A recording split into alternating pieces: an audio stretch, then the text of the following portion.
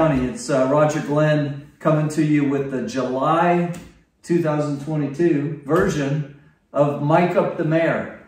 And we're here with Mayor Kurt Cannon. But our special guest today is Mr. Greg James.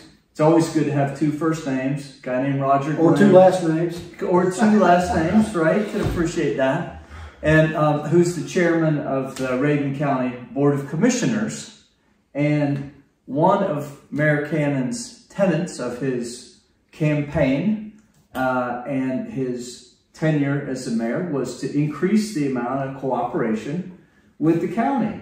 So we thought, what better way to demonstrate that than to bring you two fine gentlemen together just to talk a little bit about what's happening this summer and how the city and the county are working together. So, Kurt, how do you think it's gone so far in terms of working with not only Commissioner James, but Chairman James, but the entire Rabun County Board of Commissioners and the administrators?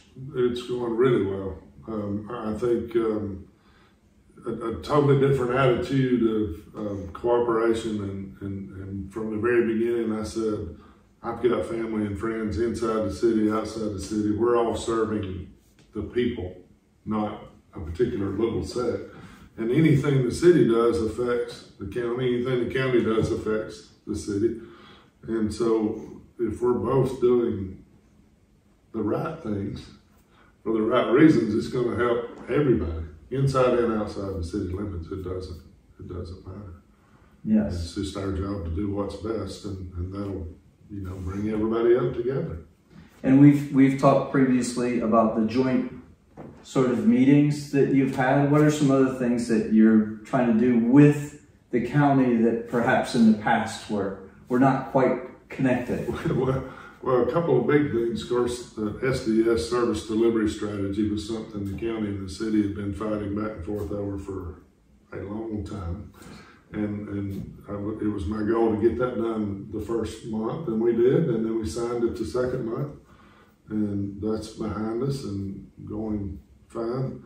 And then the next thing, of course, in water and sewer issues, and that's going really well. We're cooperating on all levels now. We're going to each other's meetings, understanding what both are dealing with.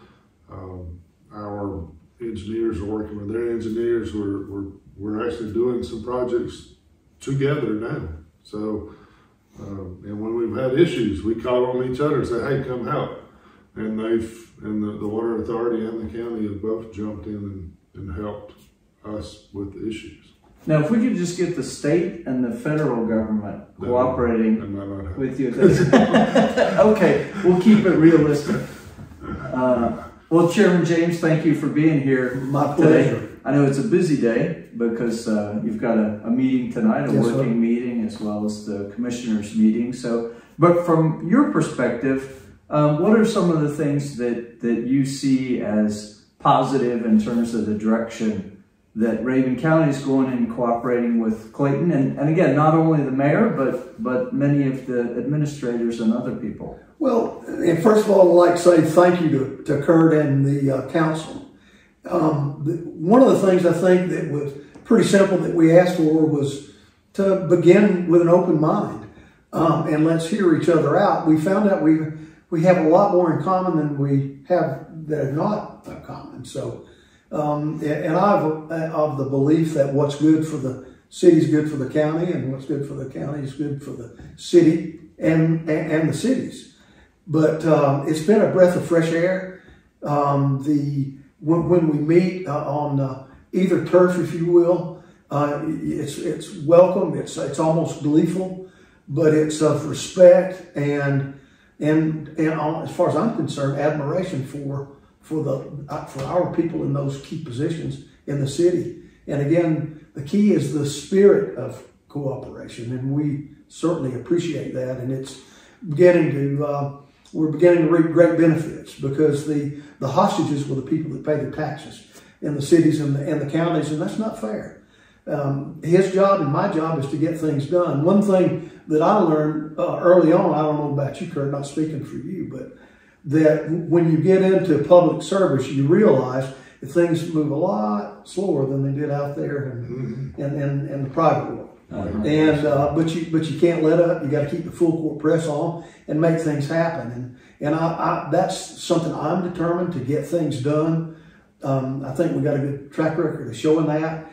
And I'm beginning to see the same thing. Kurt knows he's working really hard to get some things done. And for the things that take longer to get done, you just stay on them. You have to be tenacious and make things happen.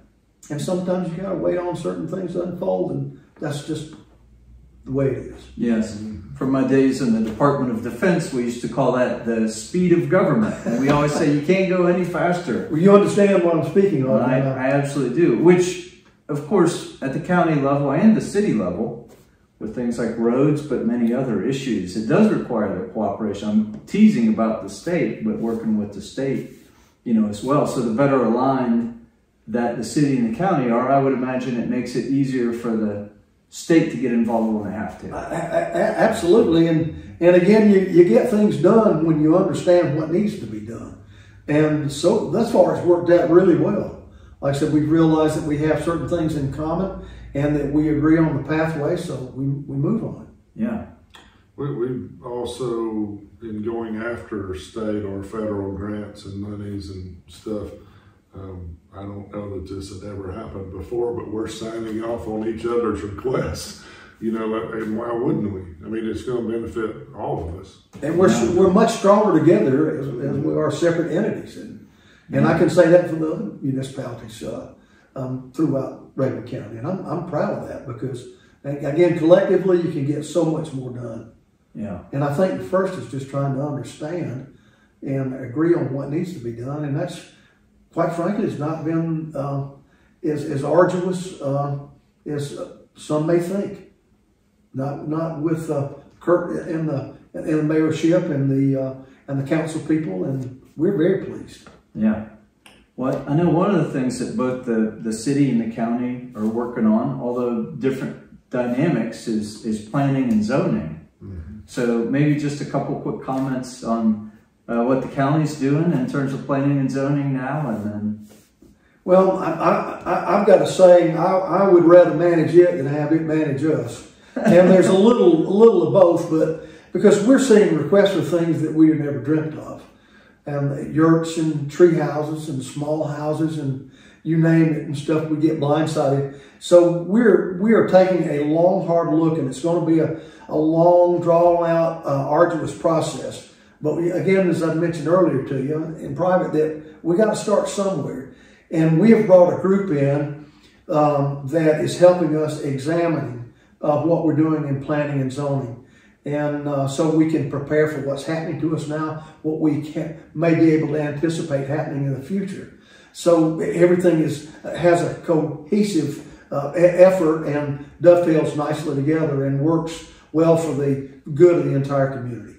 Yeah, absolutely. I think a lot of times with zoning and planning, it started with an initial charter, if you will, although that's not the right terminology, and then people kind of add to it, and you don't realize, but over some period of time, may not be very comprehensive, may not be very strategic to figure out where you want certain density for zoning, et cetera, et cetera. And the first zoning goes back to 1974, and I think it's been maybe a bit of a hodgepodge as things have unfolded since then, and now we're seeing that there are some things that we've not done so well, and that there are changes in the marketplace out there, and that we do have some antiquated planning and zoning that needs to be looked at and addressed, and hopefully have a happy result for all of our citizens.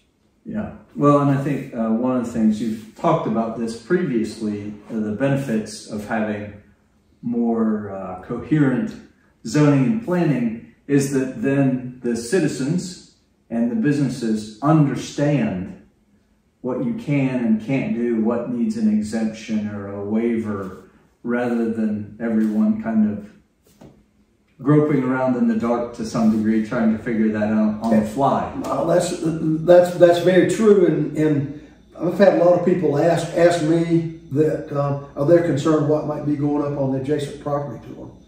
And so we have to have answers for that. Because the answer in the past has been, if you want to protect that piece of property next to you, you probably need to buy it. Well, that's not viable for some people.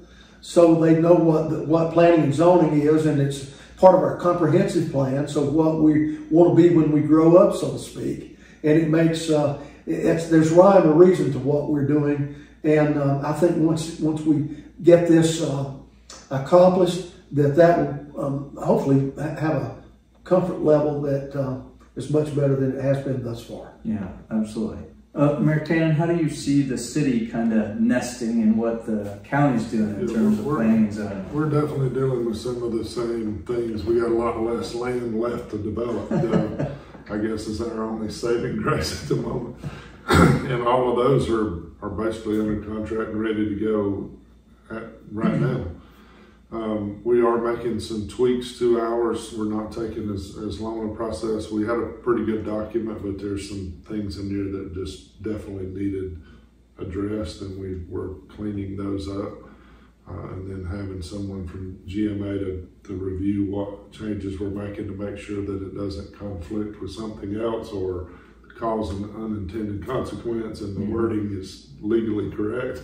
So before we vote on it to move it forward, but we're already making some of those tweaks. We read some of them at our last meeting, and you know, nothing real exciting, just cleaning up little issues and things that have arisen from some of the things we've just recently went through.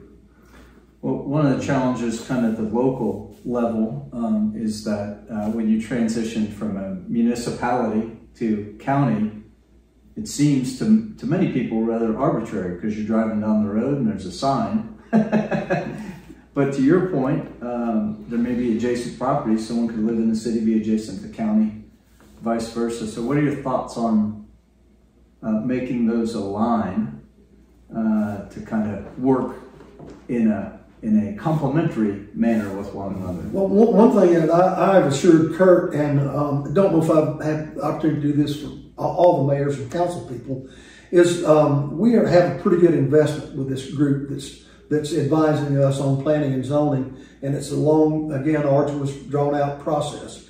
That we're certainly going to make sure that every word, every comma, every period, anything that we analyze and take a look at, the cities are going to be privy to that information, and they can do as they wish. They may want to change density to some degree, but I have a suspicion that by sharing this information and collaborating as we have, that there's going to be that cohesive effort again, right.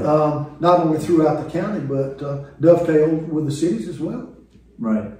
What's your sense for a couple of the other municipalities in the county, and not putting them on the spot or you on the spot, but in terms of how they can participate, you know, in this process or be aware of what's happening? Will we see at some point a council of mayors that will meet with the commissioners, perhaps? Be happy to meet with the mayors, any council people, and we can do that on request. We can set up meetings, and I'm not against that. I like the idea of it. Under Forward Rabun, we do have an intergovernmental meeting periodically where we talk about some of these issues, and we find out, again, we have more in common than we don't. Right. And I was going to say, we're already doing that in a sense. So we are in a sense. Through Forward Rabun, yeah.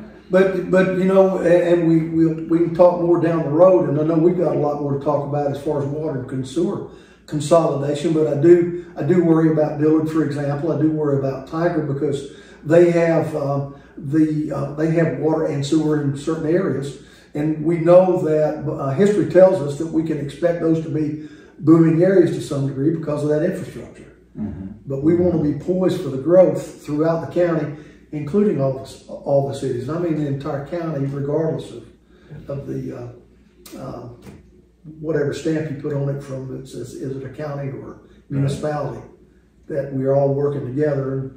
And I'd mentioned as well, Kurt, something that is due here in October of 2024 that this all plays into is, again, the comprehensive plan that I mentioned a little earlier.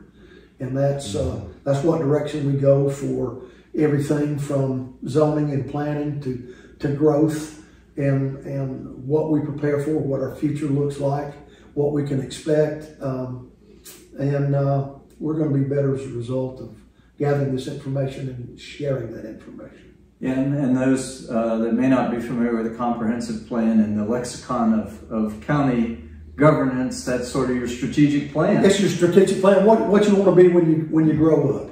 Right. How do we create jobs now? How do we give opportunities for my grandchildren to have jobs here in this county? So I mean, how we handle healthcare, how we handle building in terms of commercial and residential and anything in between, and how all that works together. And it requires a lot of work, but and one of the great things about it is we have meetings, public meetings, that this information is shared with us. So it's my job and our jobs as officials to put all this together and again determine what we're going to be when we're grown up. One of the things we talked about with Kurt in the past is transparency and talking about the number of meetings and boards that are open to the public, and in many cases they can participate in those. They may have intellectual capital to contribute to discussions because of the experience. We've got a lot of retirees who have worked in some of these areas on specific issues, you know, for years prior to retiring and things like that. So, and I think that's pretty much true for the county as well. It is. We found out there that throughout the county, where a part of our retirement community and elsewhere, that we've got people that have experience and some high level experience, and not too many things that subjects that are thrown our way that we can't find somebody that can give us some great food for thought. Yeah, my friend Lee Penland at the Lake Burton Civic Association, is a governmental affairs liaison, is always walking around talking about the intellectual capital, you know, of that particular constituency. So, well, meanwhile, at the less interesting level, there's a lot of blocking and tackling going on at the city, just in terms of public works and doing some things. Anything in particular you'd like to highlight? We've been trying to do a lot of different things. There's several big issues that I found that were in water and sewer that for some reason they just were kind of sitting on and not doing. I think they were being kind of micromanaged to a certain degree with some people that were there in the past. And I've told Jason, let's identify the issues, find where the money is to do it. If we've already got the money, let's do it. What are we waiting on? Let's get it done. And you've seen us doing all kind of stuff around town, some right in the middle of 76 and 441, and replacing some culverts, and you know, just getting a bunch of stuff done. Of course, our T-Splosh money is coming in at a rapid rate. So we're identifying roads and going to start paving a lot in the city. So the pothole culverts can back off a little when we start putting new asphalt on the roads. So yeah, there's a lot of stuff that's going on, and a lot more coming. We've got a subcontractor that works on water things with us at the city, and I've asked them to let's get here and let's work on some of these leaks and issues. Instead of just going and looking for the leak that was reported, let's go look for leaks everywhere and let's fix them. And then figure out other ways that, and we've identified some of these, and we'll be talking more about this at our next meeting. There's a lot of water leaks, or what we would call unaccounted for water loss, that is not necessarily running out on the ground. It might be running in somebody's house without a meter.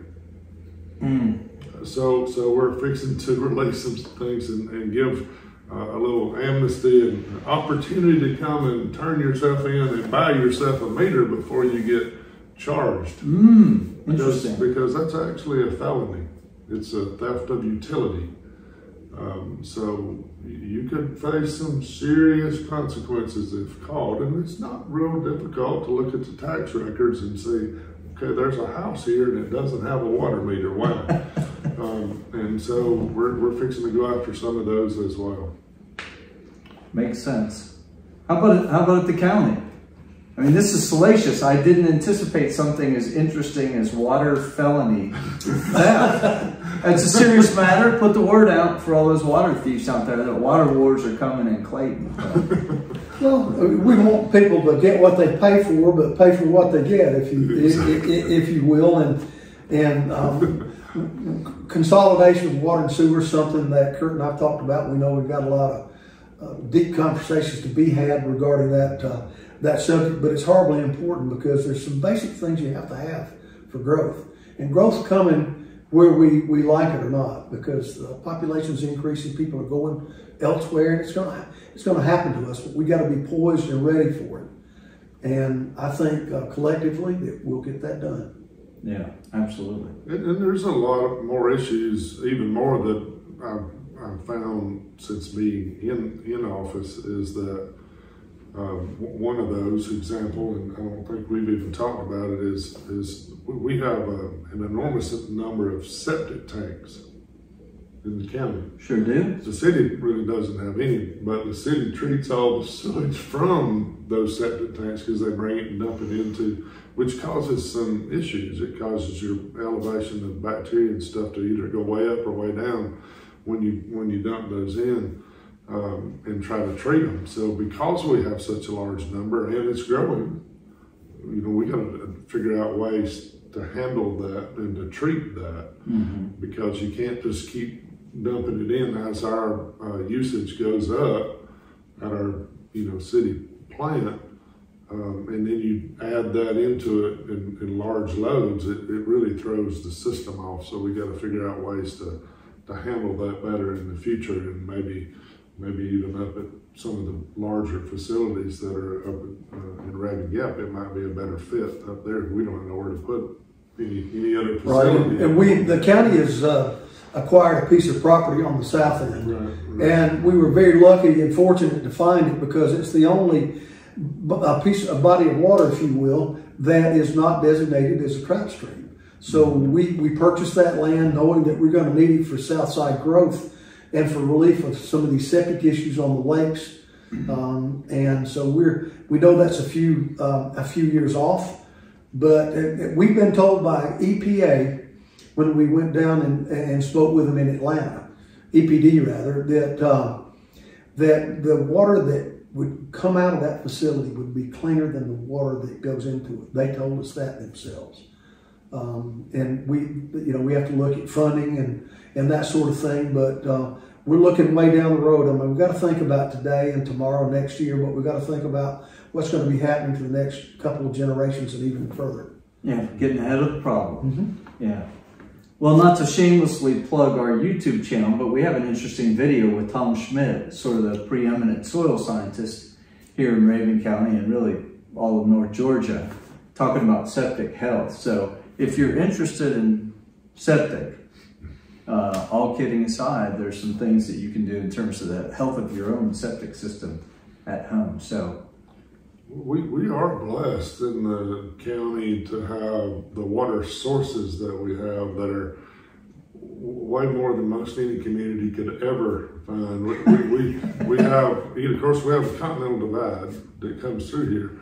And on the south side, we have the water withdrawal permit from Lake Rabun. On the north side, from Little Tennessee, and the permit to transfer it from one side to the other, which I don't know that there's any permits like that anywhere. And that's something we're discussing tonight. We'll be voting on something. We're looking at putting redundancy lines in, so we can take water from the north, deliver it to the south, do it in a full circle, or vice versa, and in any direction. So if we have, as we're experiencing growth, or we have outages, or we have to have maintenance, that we're going to be able to deliver good, clean, healthy water. Yeah.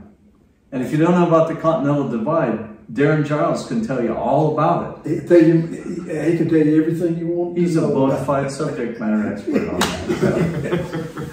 Well, gentlemen, I know you're both very busy. Thank you for the time that you spent today getting together, and then on behalf of the citizens of Rabun County and Clayton for trying to work together more closely to achieve the highest possible return on investment to the taxpayer. How does that sound? Sounds great. Exactly. Well said. Okay.